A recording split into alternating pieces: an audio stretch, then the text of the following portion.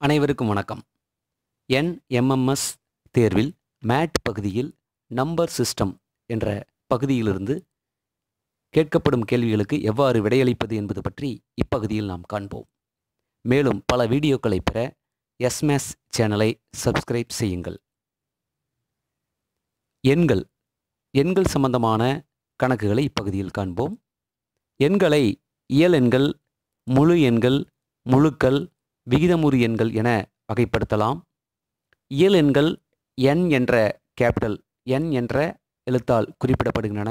அவை natural numbers என்று அழைக்கப்படுகின்றன. முழு எண்கள் W ஹோல் நம்பர்ஸ் என்று குறிப்பிடப்படுகின்றன. முழுக்கள் Z, அவை இன்டீஜர்ஸ் என்று அழைக்கப்படுகின்றன. விகிதமுறு எண்களை Q என்ற எழுத்தால் குறிப்பிடலாம். ரேஷனல் நம்பர்ஸ் Q என்ற எழுத்தால் குறிப்பிடப்படுகின்றது. இயல் எண்களில் ஒற்றை எண்கள், இரட்டை எண்கள் என எண்களை வகைப்படுத்தலாம். அவற்றில் 1, 3, 5, 7, 9 ஆகியன ஒற்றை எண்கள். இரட்டை எண்களாக 2, 4, 6, 8, 10, 12 என இரண்டினுடைய மடங்குகளாக அமையும் எண்கள் இரட்டை எண்கள் என குறிப்பிடப்படுகின்றன. n என்ற நேச்சுரல் நம்பர்ஸ் ஆனது எண்ணும் எண்களாக குறிப்பிடப்படுகின்றன. அவைகளில் 2, 1 ஒற்றை எண்களாகவும் மற்றவை இரட்டை எண்களாகவும் குறிப்பிடப்படுகின்றன. மேலும் இயல் எண்களை பகு எண்கள், பகா எண்கள் என வகைப்படுத்தலாம். முதலில் பகா எண்கள் பற்றி பார்ப்போம். பகா எண்கள் என்பன சிவப்பு நிறத்தில் இடம்பெற்றுள்ள எண்களானது பகா எண்கள் என்று நாம் இங்கு குறிப்பிடுகிறோம். 2, 3, 5, 7, 11, 13, 17, 19, 23 ஆகிய எண்கள் பகா எண்கள் என குறிப்பிடப்படுகின்றன. பகா எண்கள் என்பவை ஒன்னாலும் தன்னாலும் மட்டும் வகுபடும் எண்கள் பகா எண்கள். பகு எண்கள் என்பன பகா எண்கள் அல்லாத பிற எண்கள் பகு எண்கள் என அழைக்கப்படும். அவை பிற எண்களால் வகுபடும் எண்கள். 4 முதல் பகு எண்ணாக குறிப்பிடப்படுகிறது. 4ஐ 2ஆல் வகுக்கலாம். அதேபோல் 6ஐ 2ஆல் வகுக்கலாம், 3ஆல் வகுக்கலாம். பிற எண்களால் வகுபடும் எண்கள் பகு எண்கள். அதில் முதல் பகு எண் 4, முதல் பகா எண் 2. எண் 1 ஆனது பகு எண்ணிலும் அல்ல, பகா எண்ணிலும் அல்ல. அவை இரண்டிலுமே எடுத்துக்கொள்ள மாட்டார்கள். பகு எண்ணும் அல்ல, பகா எண்ணும் அல்ல. எது என்றால் எண் 1. அதில் 2 ஆனது இரட்டை பகா எண். இரட்டை எண்களில் ஒரே ஒரு பகா எண் மட்டுமே உள்ளது, அது 2. இரட்டை பகா எண் எது என்று கேட்டால் அது 2. அதேபோல் 1 முதல் 100 வரை இருக்கக்கூடிய இயல் எண்களில் மொத்தம் எத்தனை பகா எண்கள் உள்ளன என்றால் 25 பகா எண்கள் உள்ளன. 1 என்பது பகு எண்ணும் அல்ல, பகா எண்ணும் அல்ல. அதேபோல் ஓரிலக்க பகா எண்கள் மொத்தம் 4. அவை 2, 3, 4, 2, 3, 5, 7.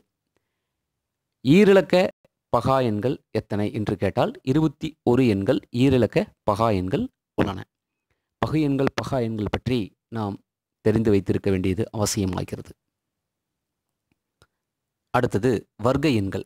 வர்க்க எண்கள் என்பன ஒரு எண்ணை அதே எண்ணால் பெருக்க கிடைப்பது அந்த எண்ணின் வர்க்கம் என்று அழைக்கப்படுகிறது. 1ஐயும் பெருக்கினால் கிடைக்கும் 1 ஆனது 1இன் வர்க்கம். அதை 1 ஸ்கொயர் என்று எழுதலாம். அதனுடைய அடுக்கில் 2 நாம் குறிப்பிட வேண்டும். 2 அடுக்கு 2 என்பது 2இன் வர்க்கம். 2 × 2 4. 4 என்பது ஒரு வர்க்க எண். அது 2இனுடைய வர்க்கம் என்று குறிப்பிடுகிறோம். அதேபோல் 9, 16, 25, 36, 49, 64, 81, 100, 121, 144, 169, 196, 225, 256, 289, 324, 361, 400 போன்ற எண்கள் வர்க்க எண்களாக குறிப்பிடப்படுகின்றன. இவையும் எண்ணற்ற வர்க்க எண்கள் உள்ளன. ஒரு எண்ணை அதே எண்ணால் பெருக்க கிடைப்பது வர்க்க எண். அடுத்தது கன எண்கள். கன எண்கள் என்பது ஒரு எண்ணை 3 முறை பெருக்க கிடைப்பது கன எண். 1 கியூப் என்று அழைக்கலாம். 1 கியூப் என்பது 1 × 1 × 1. அது 1 கியூப் என்று அழைக்கப்படுகிறது. அது 1இன் கணம் 1. 2இன் கணத்தை 2 × 2 × 2 சமம் 8 கிடைக்கிறது. 2இன் கணமாக 8ஐ குறிப்பிடலாம். அதேபோல் 3 கணம் 27, 4 கணம் 64, 5 கணம் 125, 6 கணம் 216, 7 கணம் 343, 8 கணம் 512, 9 கணம் 729, 10 கணம் 1000 என நாம் கண எண்களை குறிப்பிடலாம்.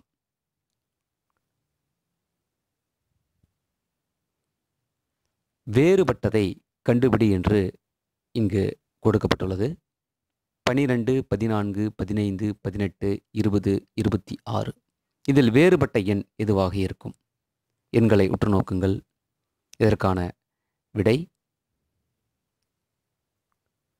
15.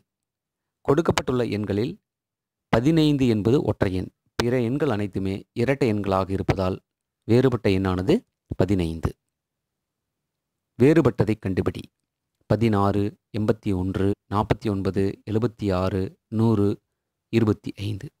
இங்கு கொடுக்கப்பட்டுள்ள எண்களை நன்கு கவனியுங்கள். இதில் ஒரு எண் மட்டும் பிற எண்களிலிருந்து வேறுபட்டுள்ளது. அந்த எண் எது? 16, 81, 49, 76, 100, 25. இதற்கான விடை 76. மற்றவை வர்க்க எண்கள். 16 என்பது 4 வர்க்கம், 81 9 வர்க்கம், 49 7 வர்க்கம், 100 10 வர்க்கம், 25 5 வர்க்கம். இந்த 76 என்பது வர்க்க எண் அல்ல. ஆகவே வேறுபட்ட எண்ணானது 76. இங்கு கொடுக்கப்பட்டுள்ள எண்களில் வேறுபட்ட ஒரு எண்ணை கண்டுபிடி. 2, 3, 4, 5, 7, 11, 17. இங்குள்ள எண்களை நாம் நன்கு கவனித்தால் ஒரு எண் வேறுபட்டு இருப்பதை அறியலாம்.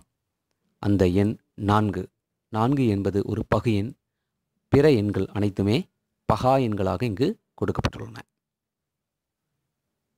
எத்தனை உறுப்புகள் உள்ளன என்று கேட்டிருக்கிறார்கள். 2, 4, 6, 8, 10, 12, 14 என்ற தொடரானது கடைசி உறுப்பை 50ஐ கொண்டுள்ளது. இந்த தொடரில் இருக்கக்கூடிய உறுப்புகள் எத்தனை? இதில் எளிமையாக நாம் கண்டறியலாம். அனைத்து எண்களையும் 2ஆல் வகுபட நாம் 1லிருந்து 25 எண்கள் இருப்பதை எளிதாக கண்டறியலாம். 2ஐ பொதுவாக நாம் வெளியில் எடுத்தாலோ அல்லது 2ஆல் அனைத்து எண்களையும் வகுத்தாலோ 1லிருந்து 25 எண்கள் தொடர்ச்சியாக நமக்கு கிடைக்கின்றன. ஆகவே விடை 25 உறுப்புகள். அதேபோல் எத்தனை உறுப்புகள் உள்ளன என்று கேட்டிருக்கிறார்கள். 7, 14, 21, 28, 35, 42 தொடர்ச்சியாக கடைசி எண் 700. இதில் அனைத்து எண்களையும் நாம் உற்று நோக்கும்போது அனைத்து எண்களுமே எண் 7ஆல் வகுபடும். ஆகவே எண்களால் அனைத்தையுமே 7ஆல் வகுபடும்போது கடைசி எண்ணானது 700ஐ நாம் 7ஆல் வகுக்க கடைசி உறுப்பு 100. ஆகவே 100 உறுப்புகள் இங்கு உள்ளது என கண்டறியலாம். 1 முதல் 100 வரை உள்ள எண்களில் 3 எத்தனை முறை வருகிறது என்று கேட்டிருக்கிறார்கள். 1 முதல் 100 வரை உள்ள எண்கள், இயல் எண்கள் 1 முதல் 100 வரை எழுதும்போது அதில் 3 எத்தனை முறை வருகிறது? அந்த எண்களை நாம் எழுதுவோம்.